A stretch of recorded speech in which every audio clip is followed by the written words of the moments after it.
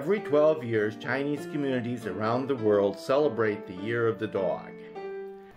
To welcome the Year of the Dog, Chinese communities decorate their homes and public spaces with dog-themed decorations. But the reality of community dogs is a far cry from the celebratory mood in the Year of the Dog. This is Molly, a Singapore special. Molly used to have a family, but for unknown reasons she was abandoned.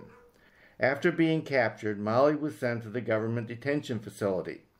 If her owner did not bail her out and if no shelters were willing to take her, she would be culled in 48 hours.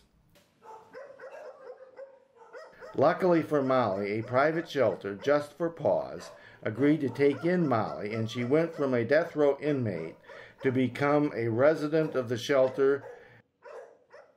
During this time, we were looking to adopt a dog as a companion for Bobo, our adopted senior golden retriever.